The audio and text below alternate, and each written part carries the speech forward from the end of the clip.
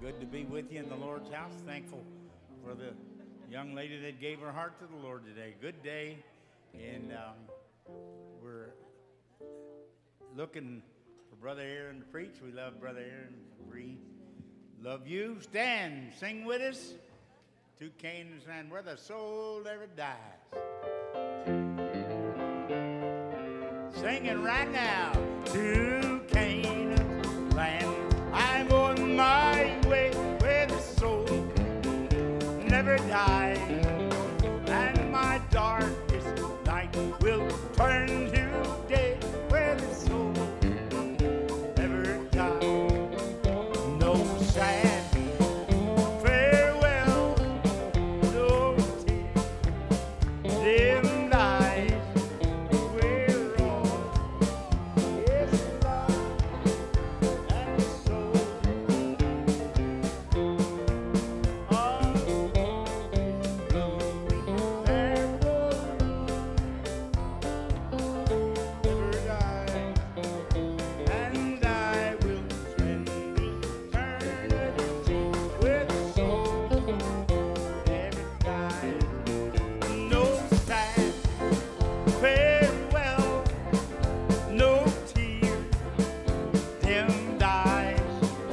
where all is love and soul.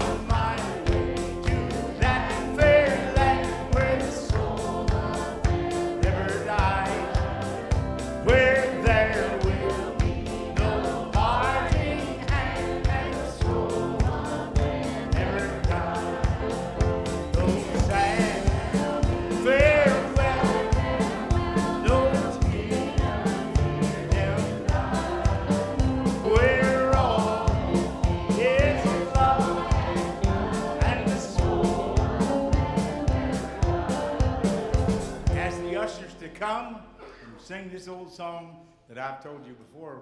We got from Chris and them way back up in the country. If you've ever been up there in the little storefront church, and they'd sing the top of their voice and bless me all over.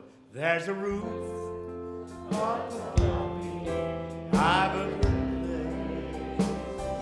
Sweet food on my table, shoes on my feet.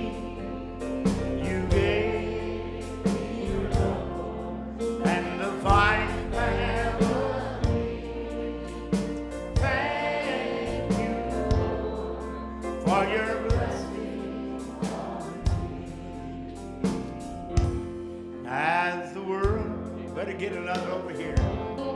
unbalanced mind. They say, come on, Trina. In my heart, I'm rejoicing. How I wish they could see. Thank you, Lord, for your blessing on me. There's no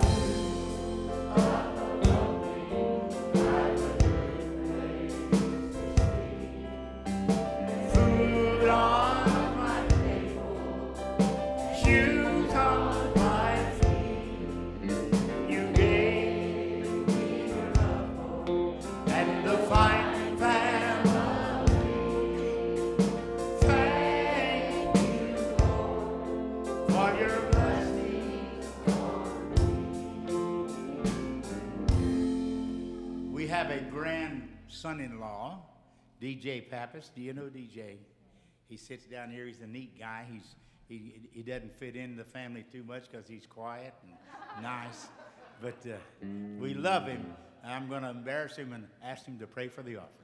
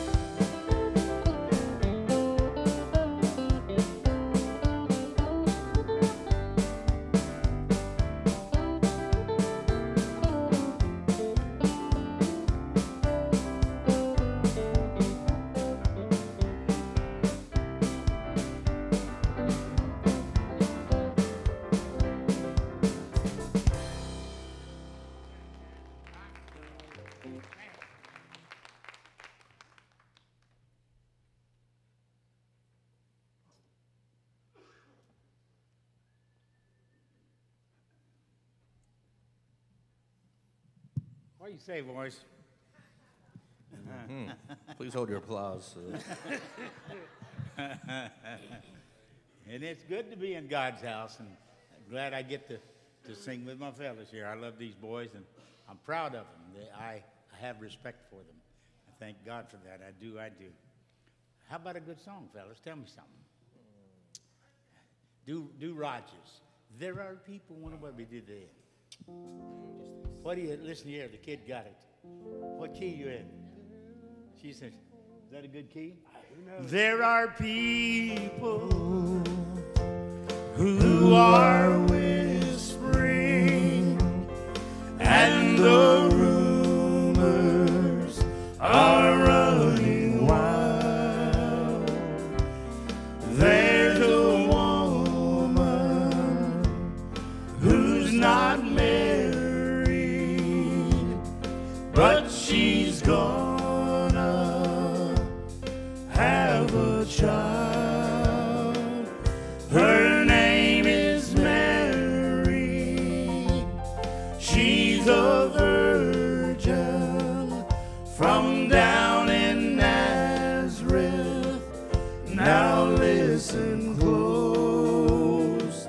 She's gonna marry a man named Joseph, but the baby's father is the Holy Ghost. you, Lord. And who do you think could believe such a thing? Could believe such a story is true? Who do you think could believe such a thing? Well, here's hoping to heaven you do. Now they're saying she had the baby in a barn in Bethlehem, and a star moved around in heaven till it stopped right over there. And some shepherds said an angel came and told them about the birth. They always knew men went to heaven, but now God had come to earth. Let's God. Oh, who do you think could believe such a thing? Could believe such a story is true? Who do you think could believe such a thing? Well, here's hoping to heaven we do. Well, here's hoping to heaven we do. Amen. It's a good story, isn't it? It's a good story. Been thankful all day. Old buddy Ruiz talked to Karina, the young lady that helps take care of Miss Linda and just helped around over there and won her to the Lord. Kept talking to her and talking to her. Listen, do you know what that means? It's just amazing what that means, and it makes you feel really good to be a part of that. And I'm glad for our good people. You know, I love, this is my people, as old brother Bill would say, this is my crowd. And so glad to be a part of it, just a little part. But I'm thankful that I've been able to be here. Me and my sweet family raised them. Ronnie wasn't even born, and Jeff was 6 weeks old when he came here. Heather wasn't even thought of. And so and, I had a lot less wrinkles. And yeah, but God's good. He's good to us, and we've been privileged to do what we can do, what little bit we can do. Ain't God good? Are you happy in the Lord? And I say again, these are the best folks. If I ever had problems, and I'd want to be right in the middle of this bunch here. So thank God for you. All right, tell me something. How about I believe it in the church in about a D or something like that, honey? Is that good? Sure. I believe it in the church today. We've grown accustomed to the lack of praise, and I'm afraid we think it's supposed to be that way. But I'm here to tell you I believe that's not the way it has to be. 'Cause when I think of all the Lord has done for you and me, well, this ought to be what happened in this place. Somebody ought to say amen. Somebody ought to lift their hands. Somebody ought to stand and shout that they are glad they're born again. Somebody ought to shed a tear. Thank the Lord that they're here. Somebody ought to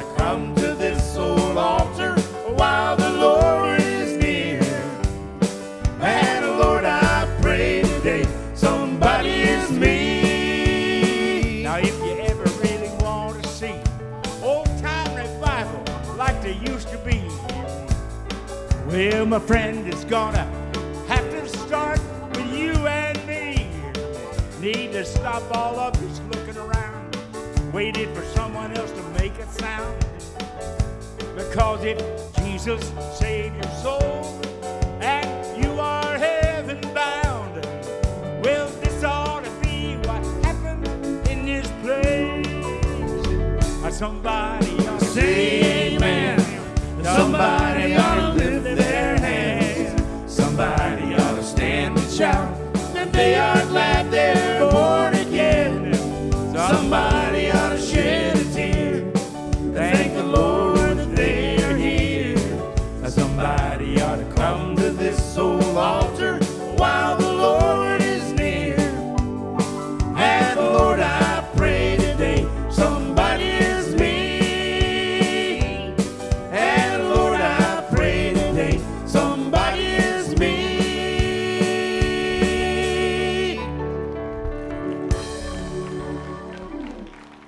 As I do, I got that little high. That's the key that Hoy sings it in. So, as I tell you, all right, thank you. Thank you. I was afraid you wouldn't ask. I've mentioned a lot of times 25 little verses in the sweetest, sweetest book that ever was. And do you know that the Apostle Paul is in prison? Old Onesimus comes by and says, Paul, I've made a mess out of things. He lived all the way over in Colossae in modern-day Turkey. Had apparently stolen, and run away. And Onesimus came to Paul and said, Paul, I'm sorry. Onesimus or Philemon is a Christian man, and I've wronged him. And so he repented, and he wanted to go back and take something.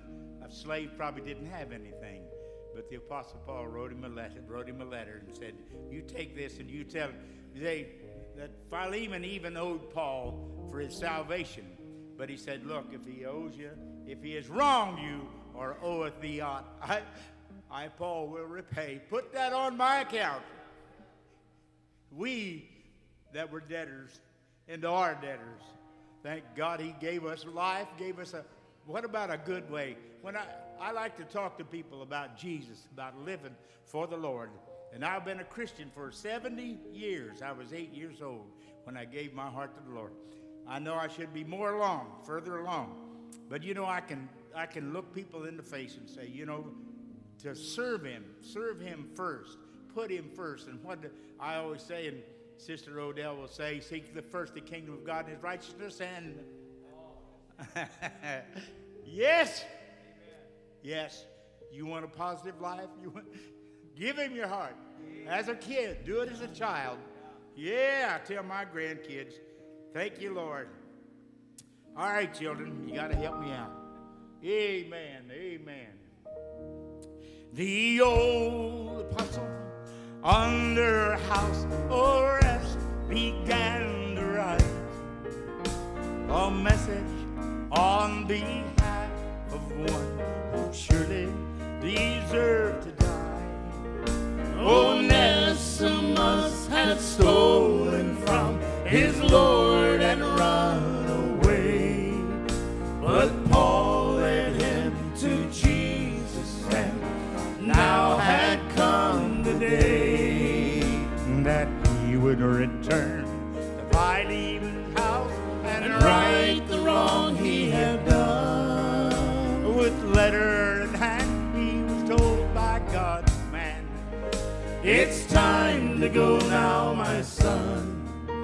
With trembling fear, the journey of Onesimus began.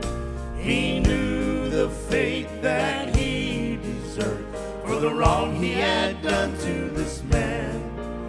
At last he arrived and stood before the one whose mercy he pled. He fell to his knees and offered the letter, hoping that it would be read. Philemon took the letter and the writing he recognized, and opened found lovingly inscribed. I know that he's wronged you and run away. I know he's unworthy to live. But oh, Philemon, on my behalf, I'm asking you to forgive. Receive him as myself today. He's profitable now to me. He's met the blessed Savior. He's not the man he used to be. And all that he owes to you and your house, regardless Of the amount, I promise today to you I'll repay. Put that on mine account. Now there's another intercession story I should tell. You see, it explains how I was rescued from a devil's hell. I stood before the King of Glory, guilty of the crimes that Satan had reminded God I'd committed so many times. Oh, but the one who sat at God's right hand stood up and he made this decree. And from his lips the sweetest request was made in behalf of me. I know that he's sinful and often fails. I know he's unworthy to live. But oh, my Father, on my behalf, I'm asking you to forgive. Receive him into your house today, for he belongs now to me. His way was provided through the finished work at Calvary. And his debt was all paid some wonderful day when he knelt neath the Blood-flowing fount. So take all the wrong that he has done. Put that on mine account. You can Take all the wrong that he has done. Well, my Jesus said, put that on mine account. Thank you, boys. We got Brother Aaron. You like Brother Arron Howard. We thank God for him. And Sister Bree, he's a good preacher, a good man, a great leader, and we love him. We appreciate him. Well, it's good to be in God's house, amen. Yes, sir. I'm not going to lie to you, I was getting a little comfortable there. I was ready for them to just sing the whole service, man. We were in for a treat. But it is good to be with you this evening. And if I look a little bit redder than normal, it's because I have already received my first sunburn of the season. And if I keep up this pace, I'll probably go for a new record for myself at this rate. So I'll tell you what, the weather in Tampa, Florida, there ain't nothing like it, man. We go from 60 degrees in the morning to about 85 in the evening, and that's just a different animal. But it is truly good to be with you tonight, and I want to give you a brief update on the youth group, and I want to give you something to pray about that's near and dear to my heart right now. Of course, things are just going fantastic in the Wilson Center. We were finally able to break that ceiling, and we had 80 students this past Wednesday, so that was a blessing, and thrilled about that. But let me give you something to pray about. We have a young man who is wrestling with possibly answering the call to preach. And I'm going to ask you to pray for him. And we've set up some opportunities for him in the coming days to kind of test the waters, so to speak. So I would encourage you, please pray with him, pray for him about this. It would be excellent to have another young person answer the call to ministry in our youth group. And I'm thrilled to open up God's Word with you tonight. If you have your Bibles, Jonah chapter 2 is where we're going to spend our time. Turn in your Bibles to the Old Testament prophet, the book of Jonah, chapter number 2. And if you didn't know this, the book of Jonah is only four chapters. And each chapter has its own unique division. Of course, the first chapter is all about God's call to Jonah to go share a prophecy with the people of Nineveh. Jonah runs, and he gets on a ship headed towards Tarshish, which is, of course, the opposite way from Nineveh, literally the complete opposite direction from there. God quite literally hurls a storm at Jonah. And Jonah, through a process of events, reveals that he is a prophet, gets thrown into the sea, and then as he is sinking towards the depths, God sends a great fish. And I love how chapter 1 puts it. It tells us that God prepares a great fish. And that great fish comes and swallows up Jonah. And Jonah chapter 2, which is where we're going to spend our time this evening, is really all about Jonah in the belly of the fish. If anything, it's really Jonah's prayer in the fish. Jonah 2 is really just a prayer from Jonah as he's sitting in the fish, and it's a prayer of, oddly enough, thanksgiving. And I want to take our time as we walk through this passage, and I really want to give it some depth. So I'm going to encourage you, just keep your Bible open. We're going to walk verse by verse as we navigate the text. And I'll give you some truths along the way, and I want to wrap it up by giving you 3 simple thoughts. Jonah chapter 2, verse number 1, notice what the Bible says. It says, "Then Jonah prayed unto the Lord, his God, out of the belly of the fish." What I love about this is it literally opens up with the contrast of the first chapter.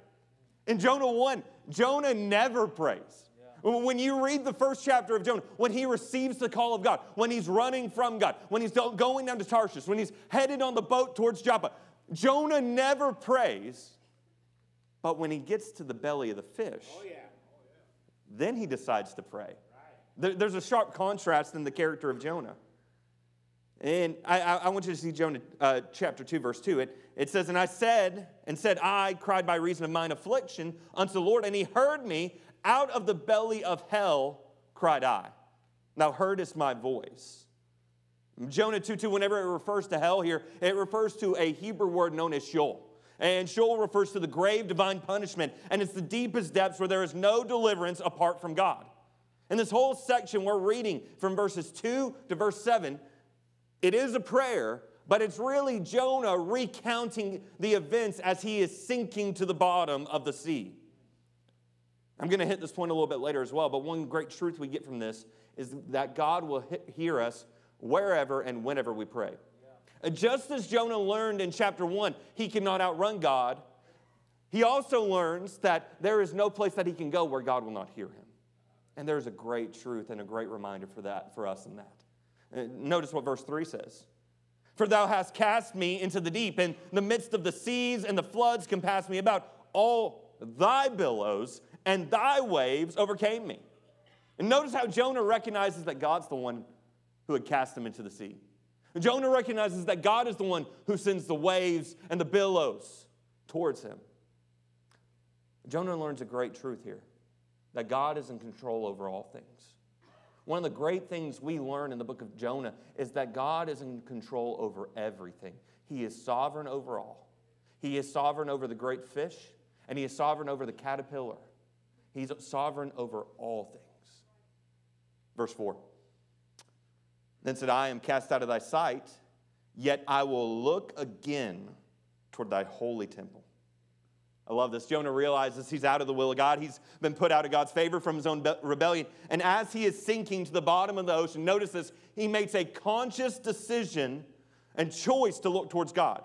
Remember, this is the first time in the entire book of Jonah he has ever done anything like this. The entire first chapter is all about him getting away from God. It's all about him running from God. He doesn't even want to look towards God. But as he sinks to the bottom of the sea, he makes a deliberate decision to look towards God. Can I give you this truth? God will allow us to sink so we can see how much we need him. God will allow us to sink so we can see how much we need him. Sometimes God will allow us to go through difficulties. God will allow us to go through trials. God will allow us to suffer the consequences of our actions. And as we're going to see in this next verse, God will allow us to look death face to face so we can see how much we need him. Notice verse 5. "The waters compassed me about, even to the soul. The depths closed me round about. The weeds were trapped about my head." When we read this, Jonah is in a distinctively different position in verse 5 than he was in verse 3. In verse 3, Jonah is just now starting to sink in the ocean or in the sea. In verse 5, Jonah has been completely submerged and begins to head to the depths. And I hope you're getting the mental image here. Please don't just read this as just some verses that are on the text. I want you to envision God's prophet, the big man on campus, the one who's always known for giving the good prophecies, has run away from God. He's been cast into the sea. He is literally sinking to the depths. And as he is sinking, the seaweed is wrapping around his head. The light is beginning to fade from his life. And he literally looks at the last moment towards the temple. And with one of his last breaths and one of his last moments, he prays to the Lord. A simple prayer. God, deliver me. There's such beauty when we think of it like that. Verse 6. I went down to the bottoms of the mountain. The earth with her bars was about me forever, yet thou hast brought up my life from corruption, O Lord my God. I love it because when he says this, when he references the bars of the earth, he is literally saying, I have hit rock bottom. I have hit the bottom of the sea, and when I hit the bottom of the sea, I found that you are there with me. Verse 7. When my soul fainted within me, I remembered the Lord. And my prayer came in unto thee, into thine holy temple. Verse 7 serves as the turning point in Jonah's descent. I love this. Just as Jonah is about to lose that consciousness, just as the light is about to fade from his body, with one of his very last moments and thoughts, he just ushers that simple prayer, and it goes right into the throne room of God. And God sends that great fish to grab him and deliver him. I love it because it tells us that God can and will answer our prayers regardless of our geographical location, regardless of how far we've ran. If we cry out to him, he will deliver us and he will save us. Verse 8. They that observe lying vanities forsake their own mercy. What we see in verse 8 is in a lot of ways, Jonah, he shifts from his experience sinking to the depths, and we get back into the belly of the fish. And he gives us some practical information and knowledge here. And I really want you to get this because it kind of seems out of place by every standard. When we read verse 8, you're kind of like, why is this here? What is he talking about lying vanities? What's that have to do with anything? Jonah, you're in a fish. It's important.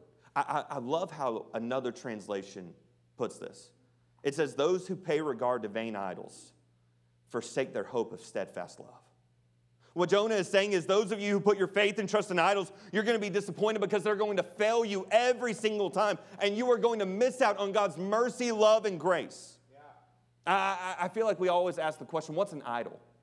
What would be considered an idol?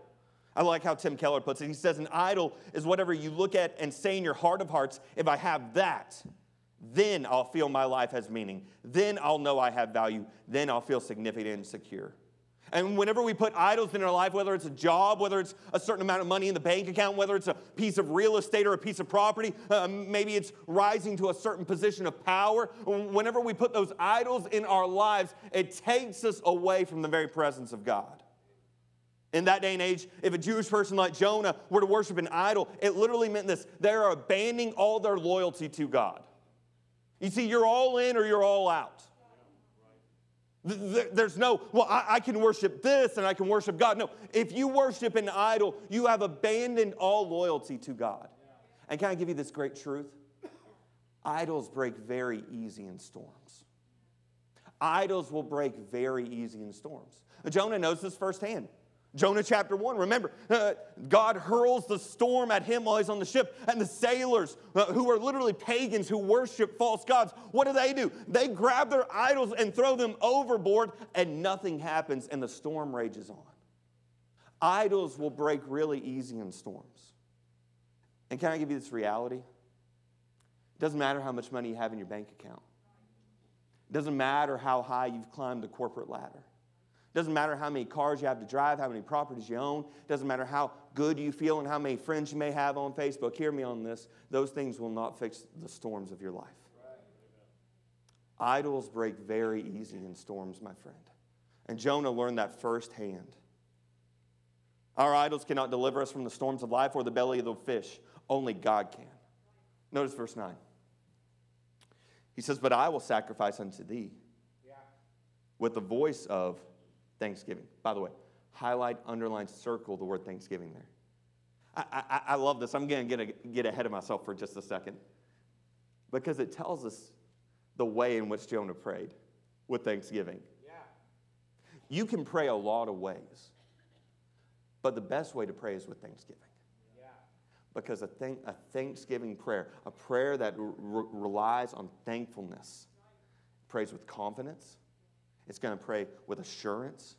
It's going to pray with an open mind and an open reflection of what God is doing. And this verse, in essence, is Jonah rededicating his life here. He's saying, I am turning back to God. I will pay that I have vowed. Salvation is of the Lord.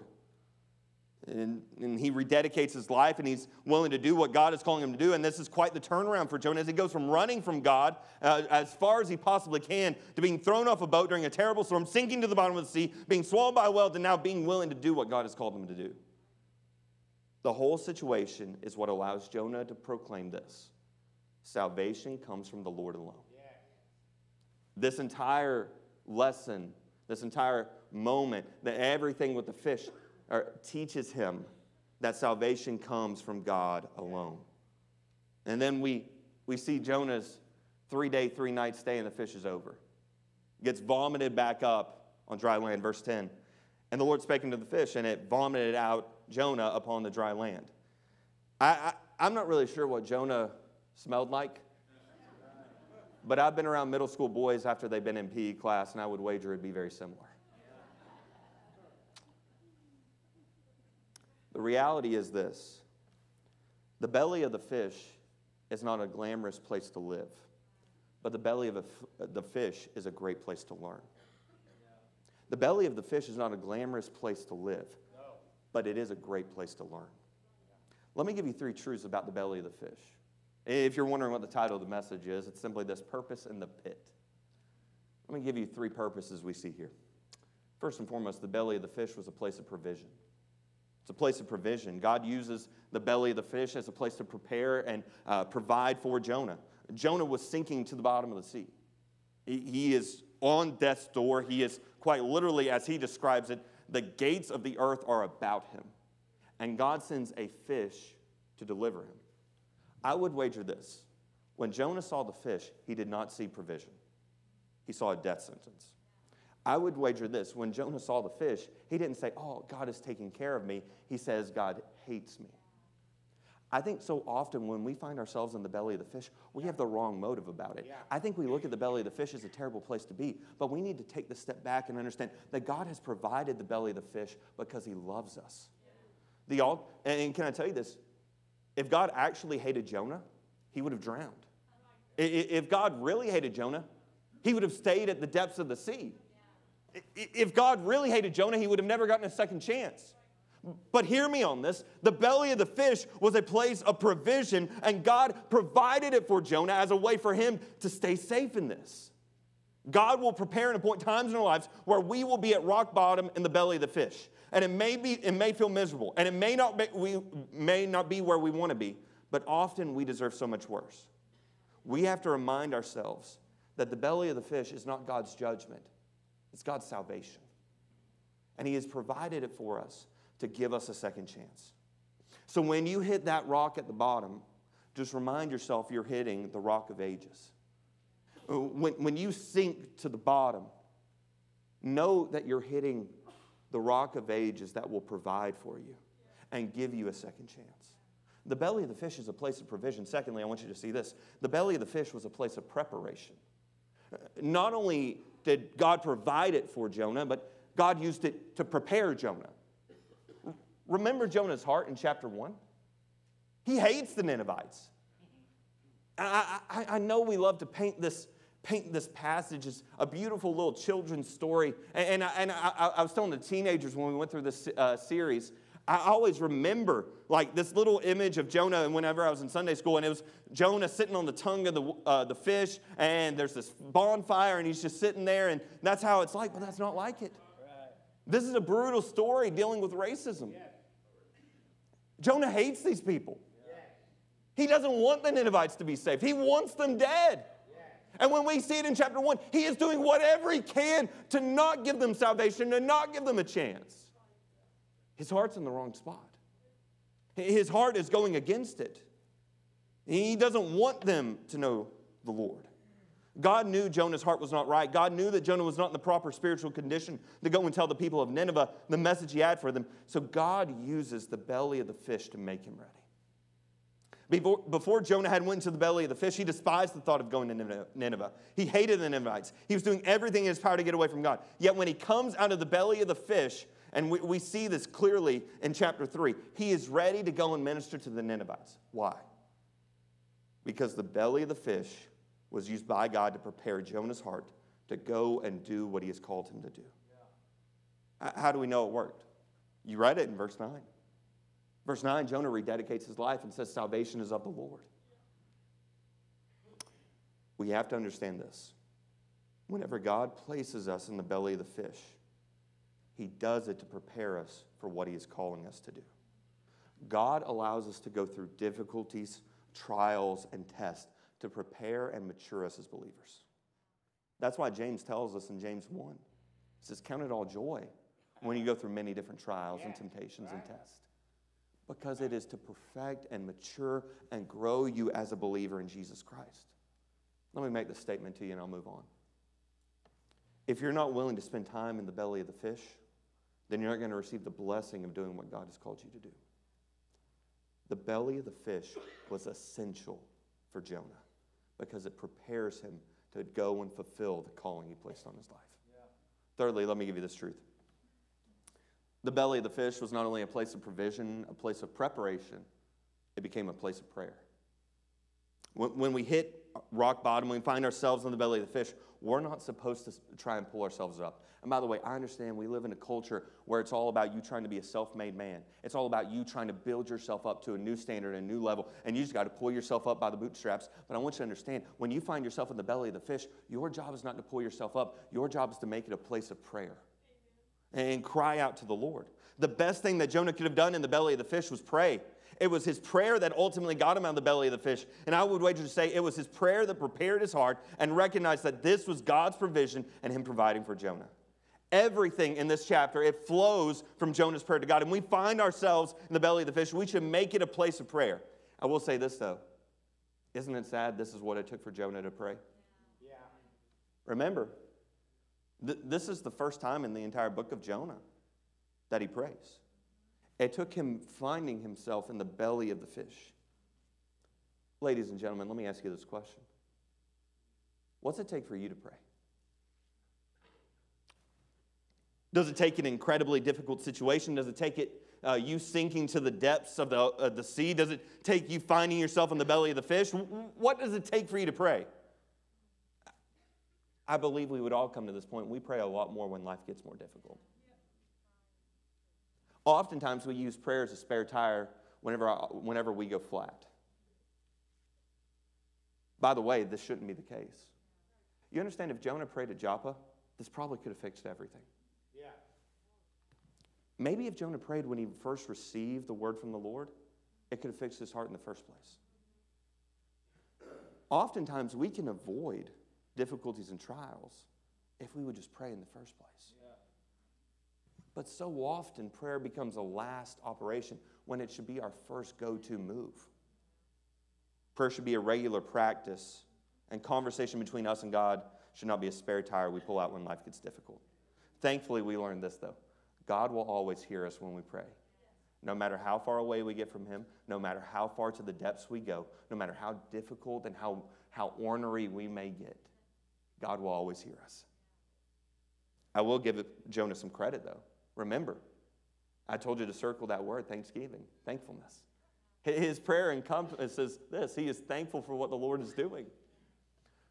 When you have a heart of thankfulness when you pray, you will be able to look at the situations and the circumstance you're in and see God's hand upon it all. We can pray a lot of ways, but we truly see life how God sees it when we pray with thankfulness. Because we will understand that God is sovereignly in control and working everything out for his glory and for our good. And as we look through this prayer, Jonah prays with a thankful heart, and because of that, he's able to pray with a confident heart. He knew the Lord was going to take care of him. He knew the Lord was going to deliver him. He knew the Lord was going to work everything out for him. Let me ask you this question. I'll move to my final little thing here. When you pray, do you do it begrudgingly? Do you do it with frustration? Do you do it with a little bit of bitterness? Do you do it, let me give you a good one, with a little bit of a sense of entitlement that God should answer you? Or do you pray with a heart of thankfulness? Do you pray with a heart of confidence? Do you pray with a heart that truly believes that God is going to do and answer that request? Let me give this final little truth and we'll wrap it up. Jonah's prayer was filled with Scripture. It's filled with Scripture. The entire time Jonah is praying, I want you to understand this, he is just quoting Scripture. Now remember this. He is in the belly of the fish. There's no bonfire he set up, okay? It's not like he walked in there and turned the light switch on. It is darkness. By the way, he doesn't have a copy of God's Word with him. He didn't pull out his Bible app and scroll to his favorite verses. But I want you to understand how filled his prayer is, how much Scripture fills his prayer. Get this. He quotes from Psalm 3, Psalm 5, Psalm 18, Psalm 23, Psalm 30, Psalm 31, Psalm 42, Psalm 50, Psalm 69, Psalm 116, and Psalm 120. Every word in the text of Jonah 2, some paraphrased, some summarized, some verbatim, were taken from the Psalms. Every single word that Jonah prays is literally Scripture. As Jonah is shrouded by darkness in the belly of the fish, this prophet of God begins quoting all the Scripture he remembered and memorized as he prays to God. Jonah was able to cling to the truth of the Word of God even if he couldn't physically see it. In the moments that you're in the belly of the fish and you're praying, what are your prayers rooted on? Are they rooted on something that sounds good? Or are they rooted on the Word of God? When you pray, are you just floating something up in the air? Or have your prayers been grounded on the very Word of God and the truth found in God's Word? Is your prayer just a bunch of random thoughts strung together? Or is it words of faith rooted in the promises found in God's Word? I would say this. It's very difficult to quote and mention Scripture when you pray if you're not reading the Bible. Jonah may have ran away from God, but Jonah knew the Word of God. And because he knew the Word of God when he ran away from God, it was able to help him get back to God. So how are you doing in reading the Word of God? How are you doing in your devotional life? I emphasize this every chance I get with our teenagers. And I want to make it abundantly clear. You can do a lot of things, but there is nothing more beneficial than spending time in the Word of God. Nothing will grow you like the Word of God. Listen, you can come to church services day in and day out. You can listen to worship music all the time. Man, you can hit the altar and pray from sun up to sundown. You can do all the good Christian things, but hear me on this. You will never truly grow as a believer in Jesus Christ until you're spending regular time in the Word of God. So how's your devotional life? How are you doing it? And by the way, can I throw this out? Church does not count. If church is your devotional life, then you are going to be an anemic Christian. If you're getting fed 3 times a week, you ain't going to have much to go on. And by the way, in your personal life, you wouldn't take 3 meals a week anyways. So why do you do it to your spiritual life? Ouch. That one probably hurts a little bit. The reality is, we may be healthy individuals, but many of us are anemic Christians because we spend no time in God's Word. Church doesn't count. You need to carve out time and spend it in the Word of God. And guess what? When you do and you memorize the Word of God, your prayers can be filled with the Word of God. Jonah's were. And God heard him and delivered him. And so as we wrap this up, we see the purpose of the pit was it was to be a place of provision.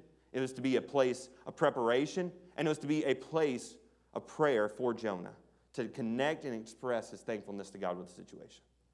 You know what I love though? God didn't leave Jonah in the pit. God didn't leave him just in the belly of the fish. Now, granted, he had to get thrown back up. By the way, when you run from God, don't be surprised when you smell like fish guts. He had to get thrown back up. But hear me on this. God gave him a second chance, and he was able to do what God called him to do. God has a purpose for you in the pit. God will not leave us in the pit or in the belly of the fish. He will deliver us. I'll give you the story and I'll close. I remember probably the most distinct time I was in the pit was nearly 4 years ago now, or over 4 years ago now, when my mom passed away. And that was an exceedingly difficult time for me. And if you've ever had a family member, and more specifically a parent, pass away, you understand how difficult that is. Yeah. And it wasn't like it was expected. It was out of the blue. And there's a wide range of emotions that I dealt with. And my wife can testify, I was not in the best spot for a while. Man, you go through the struggle of what am I supposed to do? How am I supposed to live? Where do I go from here? You go through the doubting of God and questioning God and wondering why God would do something like this. And by the way, it's okay to do that. Yeah. Just be ready for God to give you an answer. Just be ready for God to hit you with, where were you when I formed the stars? He did it to Job. And I remember I'm wrestling in the pit, and I'd come to a point where I'd been fighting all these emotions. And I remember me and Bree were living at Southeastern at this time. And I went home from work, and I just spent some time in the Word of God. And I just felt like I needed to pray. And I dropped to my knees and pray. And it felt like for the first time in this entire process, I wasn't so concerned about asking God why and being angry and upset and frustrated. Instead, I came with a heart of thanksgiving. And I'm just going to be honest with you, the tears began to flow. And instead of getting upset for God taking my mom from me now, I was able to be thankful for all the time He did give me with her. I was able to be thankful for that she was a great woman of the Lord. I was able to be thankful that she prayed for me every day. I was able to be thankful for all that God had blessed me with. And I was able to recognize that God is sovereignly in control over all things, and He is working in my pit, and He has a purpose for it. You know what I'm able to look back on now 4 years out? God had a plan. God had a purpose. I even think about it now, and as I'm in youth ministry, there's certain things that me and Bree can help others with because we've been in the pit. There's a beauty of it because God has a purpose for it. I genuinely believe that God used it to prepare my heart to minister to people and be the youth pastor here. There's a beauty in that. So let me say this to you, and we'll close.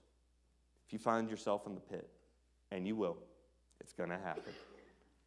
When you find yourself in the pit, know that it's a place of provision, it's a place of preparation, and it should be a place of prayer. Every head bowed, every eye closed. We begin to wrap the service up, and you're here this evening, and I've talked all about Jonah being in the pit, and you're sitting in your seat realizing, Pastor Arron, I'm not in the pit. I'm on the path to hell. Pastor Arron, I may not be in the pit, but I'm on my way to a devil's hell because I do not have faith or trust in Jesus Christ. You're here to Sunday night service, and praise the Lord, we're glad you're here. But maybe you're in your seat and you don't know Jesus as your Lord and Savior, but you'd be willing to make that decision tonight. You'd be willing to put your faith and trust in Christ as the Lord and Savior of your life. If that's a decision you'd be willing to make tonight, I just want to encourage you. Slip your hand in the air so we can pray for you. Nobody's looking around. We won't embarrass you. We won't do anything like that. We just want to pray for you. Thank you for your honesty. I appreciate that. You're here tonight and you'd be willing to say, Pastor, and I'm in the pit. Pastor, and I'm in the struggle. I'm going through a battle. I'm going through a war right now. Pastor, and I want to find God's purpose in the pit. Pastor, and I want to find some provision. I want to find preparation. I want to find prayer in this pit in my life. If that's a decision you'd be willing to make tonight, I just want to encourage you to lift up your hand so we can pray for you. I won't embarrass you or do anything like that. Thank you for that. I appreciate that. I'm going to close in prayer, and Ronald's going to sing us a song, and these altars will be open. I want to encourage you, make any decision you need to make. Heavenly Father, Lord God, thank you for the opportunity for us to open up your word. Lord, thank you for the truth we find in your word from Jonah. I'm thankful that you are working in all of us right now. I pray that you do a great thing in all of us. And any decisions that are made tonight, let it be for your glory. We pray all this in your Son's precious name. Amen. Stand, please. Page 220. The love of God. The love of God is greater far than tongue or pen could ever tell. It goes beyond the highest star and reaches to the lowest hell. Sing it. The guilty bow down with prayer. God gave His Son to win His very child. He reconciled and pardoned his sin. Sing it. Oh, love of God, how rich and pure, how measured and strong, it shall forevermore endure. The saints and angels song. Amen. You can be seated for a few moments. I'd just love to share a brief announcement with you this evening. And over the past couple of months, the Lord has been working in me and my wife's lives privately, and God has opened some doors of opportunity for us. And after much prayer and counsel and fasting, God has going to be ushering us into a new season, a new chapter of life somewhere else. And with that, we will be stepping down from being the youth pastor here in May. We'll be stepping down from our positions of SCA as well, and the Lord has led us to a new place in Greenville, North Carolina, at Parker's Chapel Church, serving as a student pastor there. And so if you ever see Gene Williams at a senior summit, you have full permission from me to punch him in the throat. Okay. And I want to tell you, this is by far the most difficult decision we've ever had to make. We love y'all more than you could possibly understand. And I want to be abundantly clear, because I know when preachers make announcements like this, people love to speculate. I want to be abundantly clear with you. We're not upset. We're not frustrated. We're not angry. There's no moral failure. Truthfully, if you're asking me why, I couldn't tell you except the Lord has made it clear. And I think that's the most difficult part. The Lord has blessed our youth group in our church abundantly. He has blessed Brina and I abundantly. We have the best church family we could ever ask for. All I know is this, that this is the next step for us, and the Lord has provided a lot of peace for that. And I told the teenagers this. We always tell them, you need to follow the Lord, you need to be obedient to God, you need to serve Him, you need to go wherever He calls you to go. And I would be an absolute hypocrite if I were not obedient to Him in this decision. And that would not be fair to them. I do know this, though. The Lord is going to continue to bless this church. And right now, He is preparing the next person to take our place. And I promise you, the best is yet to come, and He's going to continue to take y'all to the next level. I'm thankful for what me and Bree were able to do out there, and we told the kids this, man. When we first got there, was a whopping 15 of those suckers. And this past Wednesday, we had 80. And we've seen students get saved. We've seen students baptized. We've seen students answer the call to ministry, make many, many, many life-changing decisions. But I know the Lord has more in store for them.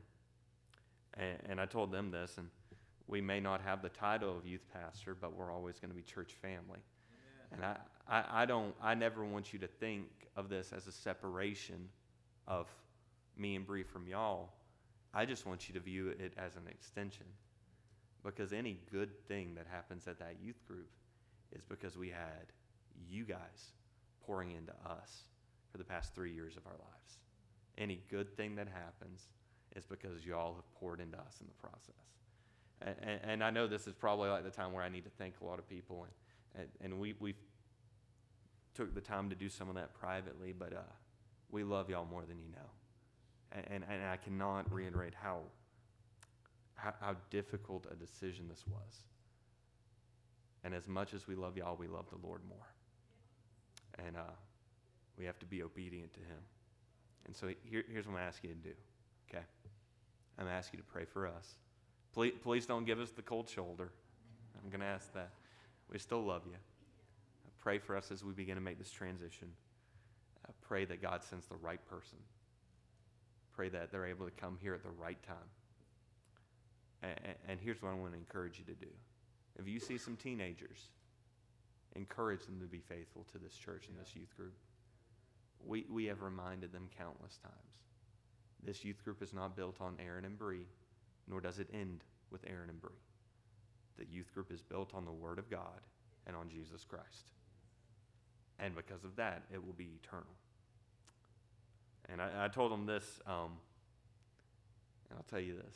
We got about 2 months with you. Let's make it the best 2 months ever. And I think the Lord's going to bless it. And we love you more than you know. And if you have anything you want to talk about, you got any questions about it, I'll give you whatever answers I have. But y'all mean the world to us, and we love you very much. And we're thankful that the Lord allowed us to be here.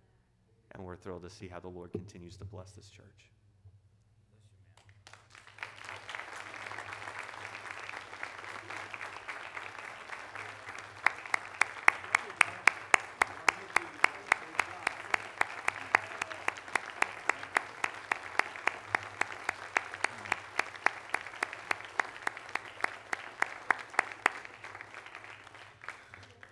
Well, I told Arron the other day, it feels like family's leaving. It does. It feels like family's leaving. And I want to say to him and Bree, not just in a position to work alongside them, but as a parent, I want to thank them for what they've invested in our son. And I know many of you feel the same way about your kids and your grandkids.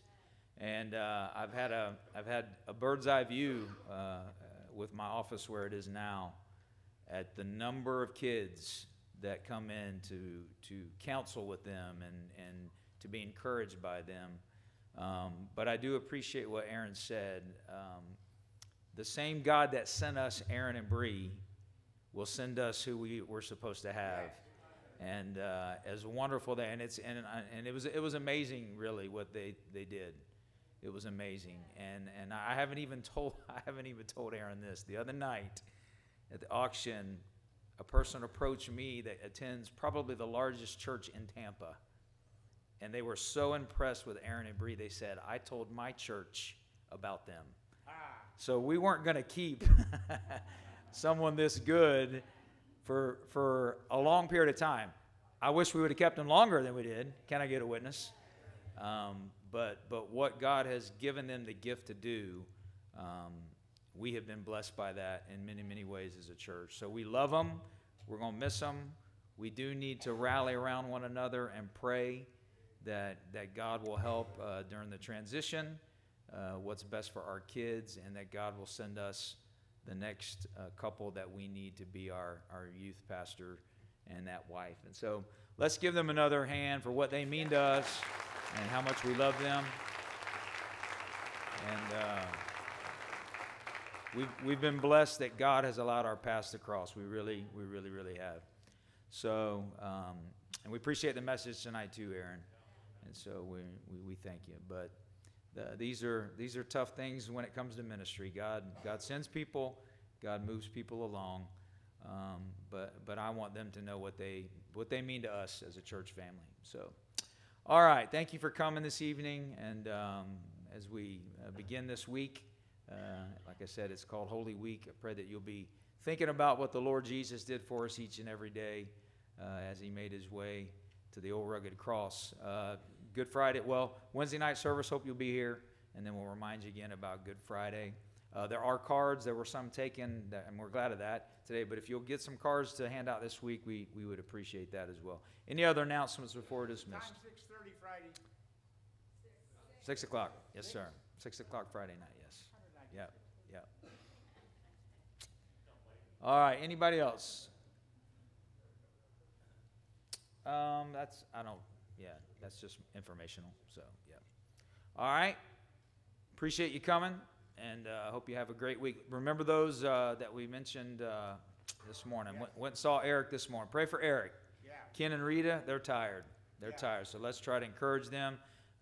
When I was there, they left, and Bob and Phyllis came to kind of relieve them. Bless them. And so let's pray for Eric and their family. It's been a rough couple weeks. All right, let's be closing prayer. Brother Bill Blanchard, would you close us in prayer, please?